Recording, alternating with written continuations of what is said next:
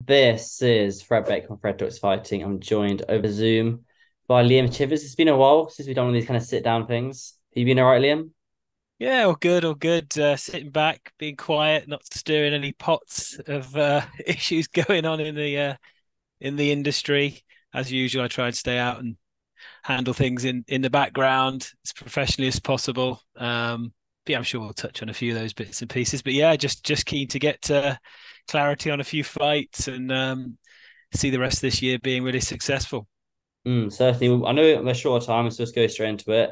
Pernison Gibb, what's his plan? What's his plan?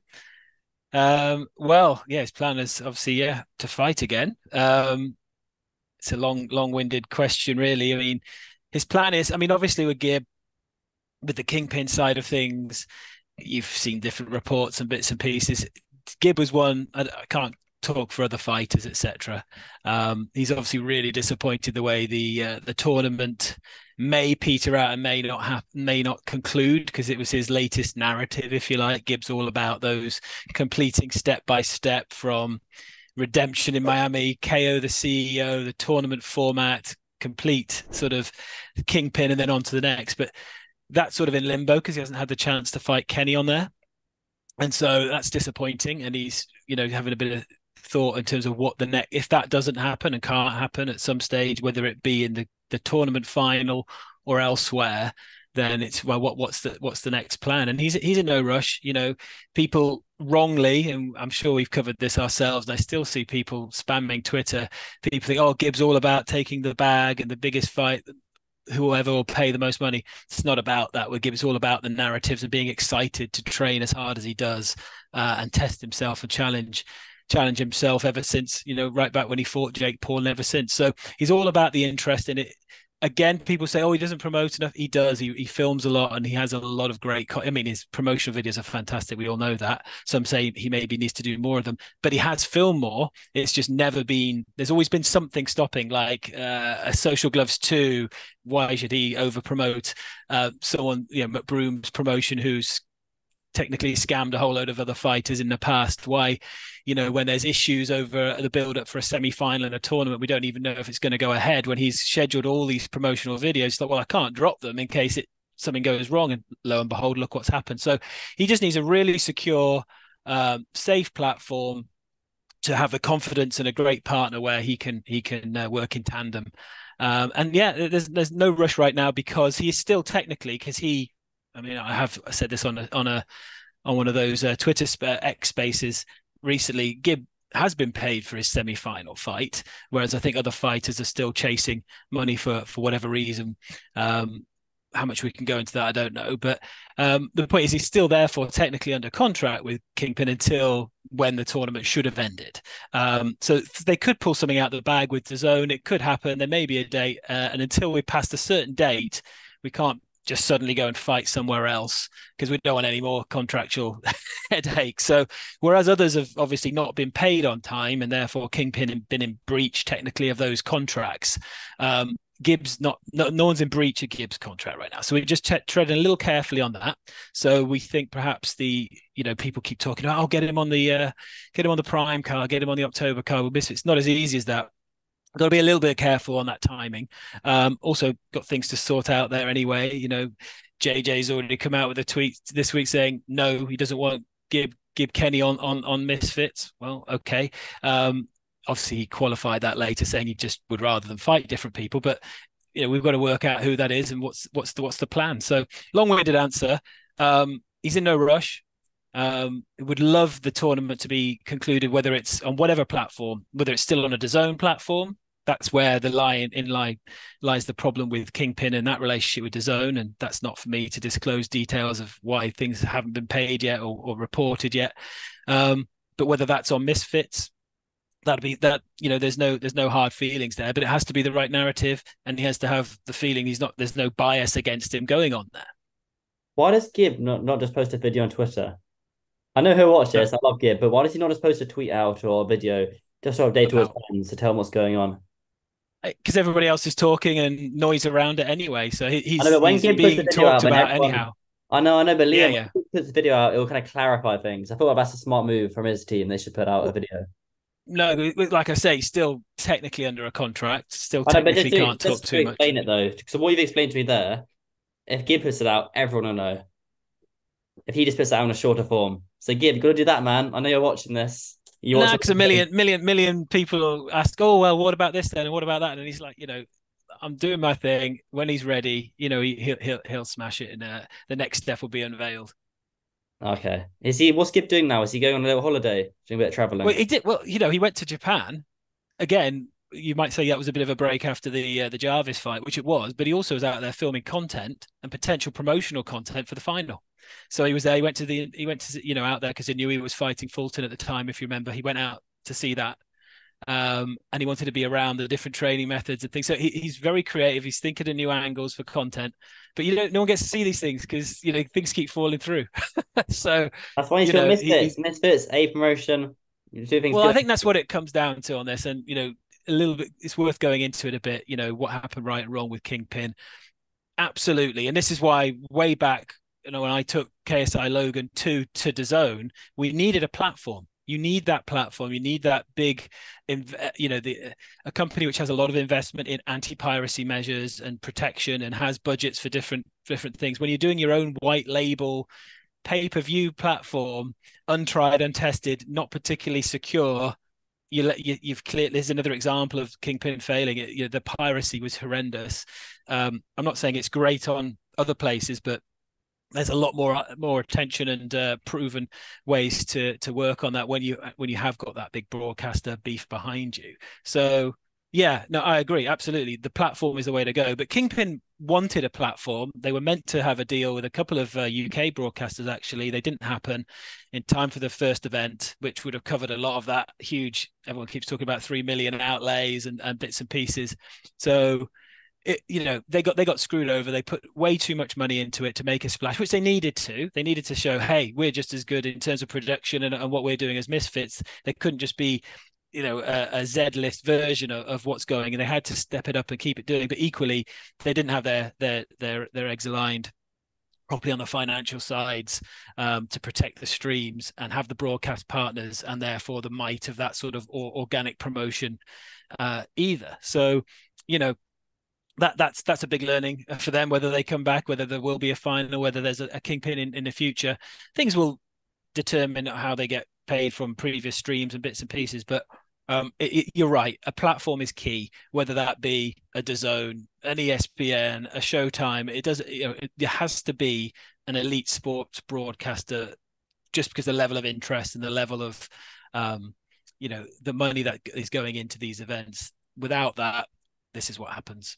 So yeah, I agree. Misfits have that. They have that beautiful connection. 4 or 5 years, 4 years left at least with DAZN. There are budgets per event. There are loss leading events. There is a plan where over a period of time the business is financially viable. And doing white label pay-per-view platforms yourself. I learned this years ago when we were doing obviously first Logan and then moving from there.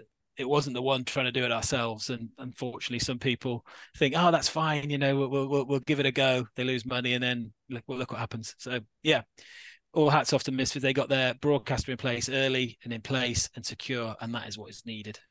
That's fair. To be fair on Gib, he has been quite unlucky, to be fair, in the past about all his videos he's done.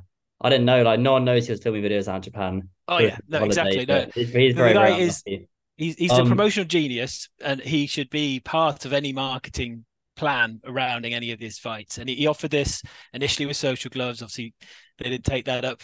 Then the second one, he wasn't going to offer that because the whole point was, I'm taking down Social Gloves for what they did before. I'm going to knock you out. I'm going to do my minimum obligations. If Austin McBroom doesn't upload videos on the Ace Family channel because it's a family channel, that's on him. So, people say, oh, yeah, he can't sell pay-per-views of it. He can. He really engages the audience with his content more than anybody else in terms of, things go beyond Gib'S own views. People share and react and respond because they're so clever as pieces of content. There's always hidden meanings in them. There's always people talking about, look at the way he said this and that. And he knows how to do that, but he's quite protective of that. And unfortunately, each of those couple of times, Social Gloves, and then after the obviously when he did the Kingpin, his first video to announce Kingpin, great video, but Kingpin had a problem with their ticketing partner, and the tickets weren't available, if you remember, to actually benefit Mm. from that video. So there's always been a few issues, and obviously with the semi-final, he wasn't even fighting until a day before fight week began. In fact, it was a shortened fight week, if you remember. He flew out on the Thursday, so you can't do a build-up of 6 weeks of promotional plan like Gib would do. So he's not been fairly judged on that yet. Yeah, that's fair enough. But do you think who's going to fight this year? Say Kingpin is done, it's washed, it's not happening anymore. Mm. And then Misfits is the brand, right? Do you think Gib will fight this year on Misfits, or do you think it'll be next year? Well, there are other options out there. He's from Saudi himself. There's obviously Misfits would be the safe, secure one. A lot of people would say, well, you should just do that. But obviously we've got, and I speak to Mams all the time. He's totally cool with anything before. Gib needs to get over a little bit too, because they did hang him out, and everyone now has this tarnished thing that Gib's all about the money because he didn't accept a Misfits offer. He never had a Misfits offer. If that came after we'd already agreed a Kingpin tournament and already agreed, if you remember, a Mayweather fight just happened to be worth a lot more money. It wasn't that he picked between them and he turned down and refused to. They were very busy with their other shows and other fighters. So when it came, because don't forget, he'd just done the McBroom fight and then he was out a bit of time out, then back in training. The opportunity of being on a Misfits card never aligned properly. He never turned down a Misfits offer. So it's not a case of, oh, Gib wants this and that and the other. It's part of the bravado anyway, and it's great storyline and promotion, isn't it? But for people to then say, oh, he gets paid too much, and I said, how do you know? How do you know what he's been paid? How do you know, what Good. he, Who what he has and cares? hasn't Gib, turned get a down? bag. Credit to you, Liam. Well, also Gib, there you go. get Yeah, the bag. exactly. Get the bag, but also, it's not a case of Gib, not being worth what he's paid. Nobody knows exactly what he's been paid. But the point is, he didn't just choose to fight Floyd Mayweather because of the money. It was because it was Floyd Mayweather instead of Slim. Which would you choose? Right? Over. No offense to Slim. I love Slim, but You see my point. It wasn't the fact that he got paid more to the point was there you go. And then the tournament was just a great format. Love the idea of the whole, being the best of that bracket, conquering that side of the business. Then it would have been a natural transition to take on the best of Misfits and be part of that again. It was all very clear, but it's all a little bit muddy now because the way the tournament's end. He needs that conclusion one way or other. Obviously JJ said he doesn't want to conclude that Misfits, so again we've got to think around that too. That's fair. Just moving before I let you go, Deji. Any chance he'll be on the prime card? We've tried really hard, And really that hard. was with So Bryce William. it was going to be Bryce Hall. Bryce Hall said he wants it, but Bryce Hall has said that for 2 years. Bryce wakes up each day wanting to do a different thing, whether it be a movie or go on holiday or not fight or train or eat or party or whatever it be. So yeah, Bryce was meant to be. We were hoping this time he was serious, because obviously he's just gone and done a bare knuckle fight, which was just like, well, he's clearly serious about fighting. That that dispelled any doubt of that over Bryce ever wanting to get in the ring. That was fantastic. And Deji needs those sparks and those, again, similar to Gib in some ways. He's not just going to go and fight anybody for the sake of it. He loves that sort of he needs to, that little nudge and excitement, and Bryce has had that, and I think they're both they operate similarly. They dip in and dip out. They train, they don't train. They balance their lifestyles. It just seemed right for October, but unfortunately, Bryce trolls again there. Oh, I've injured my hand. That's healed. Oh, I don't want to fight on a Prime branded card. We don't have to promote Prime, and it's just a sponsor, even though it's named it. So he was just messing around. He's not ready. But so we can't hold out for Bryce any longer. So we did actually have. We were very close to having Deji fight a really big name on the Prime card. They've decided they're not going to be ready in And that time. was Whindersson Nunes. How do you know? Oh wow, it was. I'm good. No, how do you I'm know? very underrated in this scene. No, you just stated a fact. It was this. I'm not saying it. He's another great option, isn't he? Ever since, do you remember when they had that face to face of the at the Kingpin tournament when Deji stood in because he was helping co-host when Whindersson had no opponent? Do you remember that? And they just looked the right size and shape. Yeah, it looked great, didn't it? No, no. Whinderson's not fighting at the moment. I think obviously with the Kingpin thing himself, whether he's got the interest to go and fight in the losers bracket and get all that done, that's probably not. Jarvis has moved on too anyway. Nunes is a great one for down the line. But anyway, we nearly had a big name. And we are going to hold out a little bit longer for that one because it is one we don't want to let go. But it won't mean that person is ready, and therefore Deji isn't just going to fight for the sake of it on the prime card. So yeah, it looks like at this stage, unfortunately, he's going to miss out, which was always the plan. We've always focused on the October card to be on his brother's pay-per-view, and he should be on the big pay-per-view events. And it's disappointing that Bryce and one other person have pulled away. No, Deji doesn't need to just fight anybody, does he? He's in that sort of area where he can pick and choose and have the the big name. Once you fought Floyd Mayweather, why would you fight anybody who just calls you out? It's up to him who he fights. What about the Wasabi rematch, fighting Alex Wasabi again? So Alex has been calling for it, but I haven't heard much from kind of your side of things. He hasn't reached out. I think he's always all he talks about these days is doing tag teams with Nick, right? Well, when I saw him in LA, he was very keen on the Deji rematch. So that's a big fight for both men. Of course he is. Well, it's a big fight for Wasabi. Deji doesn't need it, but well, I think that'd be good. No, I think that'd be good for Deji. Yeah, it's part. It's something to tick off. Storylines. That's like a big storyline. The rematch. Can Deji get the win back? I think that'd be Wasabi was so dull, though, wasn't he? In the build-up, he wasn't particularly exciting for Deji. Does he want to do that again? At some stage, ticks a few big names off the list, gets the Bryce fight done. This other one we're talking about. Then you look at then we bring Wasabi back into the conversation. It's not an immediate need. Okay, Vinny Hacker. Any news on Vinny? Do you reckon? Do you think he'll? Not since months ago when we had all that fun. Where I'm sure when he wants to fight, he'll let us know. We're not chasing him, even less so than chasing Bryce. Vinny is in it. Again, he'd be on that list of Wasabi, Vinny, but Vinny will just mess you about for a while because he's not interested. He's doing other stuff. Okay, that's fair. It'd be nice to get the Vinny fight again, the Wasabi fight. It's kind of a clean sweep. Yeah. Let's do it. 3-fight deal, Misfits next year, 2024. Bang, bang, bang. That would be great. But things aren't that simple. Yeah, that's only I can imagine. But apart from that, Liam, are you going to be at the prime card though? You must. I hope so. Yeah, it's a shame. We're not there working on it now with Deji or Gib. But things can change. Time's ticking now, right? It's only just over a month away till fight week. So we'd have to work pretty quick to be heavily involved in it now. But I'd love to obviously come up and watch it. It's going to be an event not to miss. And will you be at the Newcastle card? I take it no. I won't go to Newcastle. No, sorry. A little bit too far. A bit too far up north. Yeah. A bit too far. Yeah. No, you can't. I mean, I'll definitely be at fight week for the October card though. It'll just be a great buzz around it.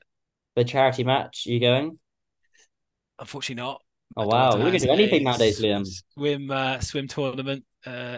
She's quite I wouldn't say an elite swimmer, but she's getting to regional sort of levels of different things. So that same day is a dad day. Yeah, it's a shame. All these things are weekends. You can't go to them all. So no, I won't be going up to Newcastle. Unfortunately, I can't make a charity match, which is a real shame. Because again, another great tentpole moment for YouTube over the years, and I've been to obviously most of them. But yeah, not this one. Okay, that's fair enough. Are you playing in it? I wish. No, I'm doing as a fan. I'm quite looking forward to it. Kind of going to an event where you don't have to think about doing work. Put a few tweets out, but that's it. Are you not going to get access at pitch side to interview them as they're getting roll off subs? Maybe if I ask Stuart, he might allow it, but I don't want to annoy anyone. I feel like I'm as it is now. I'm always so like. Fred, you always annoy people. You always ask for what you want. Don't give me that. As if you've I know already asked. I bet you've already sent out emails and texts. I have no. Honestly, I actually haven't. DMs. No, actually, this year I actually haven't. But no, I thought like this time I'll follow a few. I know everyone is hanging around in the UK, so I'll follow up with a few managers beforehand. But I don't want to annoy anyone anymore. Oh, Leon, that's so true. Actually, I do hassle a lot of people. But no, it should be good. Just before they go, thoughts on the Newcastle card. It's a 3,500 seat arena. Do you think they'll sell? Which is the arena? Because they haven't. I thought it'd be like, is it the Elita or something? They haven't put it on the posters. What the actual? I don't know, but I know it's got 3,000 seats then, or 3,500 seats. Yeah, I mean that makes sense. I mean, I like some of the names on the card. I think your first reaction is, oh, geez, there's some good names on there, but your initial reaction is, oh, those are mismatches. The A side on those top three cards should easily win. But then you think about it, Temper's got to come back in and test himself. He's not going to come back in and risk getting knocked out again straight away. In his mind, who knows? Ginty may step up and show some form. He may show some toughness like he did against JMX. I think no disrespect to Ham, but I'm assuming people will just think that Raksu will just walk through him. But Ham works hard. You never know. I think him and Ginty, they came off quite badly, didn't they, last time they fought in their own fight? And I think they're both going to have a lot to prove. And it's great on Mams to give them that shot and like, hey guys, this is it. Two tough fights. Show us what you can do. So I do like that. You'd think Virgo should win the main event because but Chalmers is a real competitor, and he's had a few good high profile fights this year, and he's tested himself, and it's great when there's someone who will just get in the ring like that. So, and he's a big Newcastle boy as well, so that's very important that he's on that card. If only True Geordie could box on that card, then it'd be Oh perfect. wow, It would make yeah, yeah, sense, yeah, wouldn't it? I've always yeah, said yeah. to Mams, they should always have the. Luckily, they got Aaron Chalmers, who's from Newcastle. They should always base around the card around two people from that town. It kind of Yeah, makes like Jay with it. Telford, right? Yeah. Jay Swingman. Telford's a perfect example. I mean, the Sheffield card was great before that. If that had been a Birmingham, poof, Yeah, yeah. imagine. Jay's right Yeah, now. He's in Europe traveling, far, far just away. set off. Yeah, just set off. He ain't coming back to boxing, or we got 2 years and he'll be back. Who knows with Jay? I mean, he's all in on content at the moment, and this travel, this content he's making. As he's got the new Childish launch as well. He's very busy, and he's really enjoying YouTube again at the moment. So see how he is. He'll get to the end of the year, go on, burnt out from YouTube now. I've just pushed the boundaries to there. What should I do next? I need to get fit again. Okay, let's Speaking of see. childish, I'm still waiting for my childish hoodies. Actually, there's red childish That's me. hoodies. That's Ramel. Ramel. Okay, I'll send Ramel a message. Sorry, Ramel. Awesome, Liam. That's great. Thank you very much. Cheers, Fred.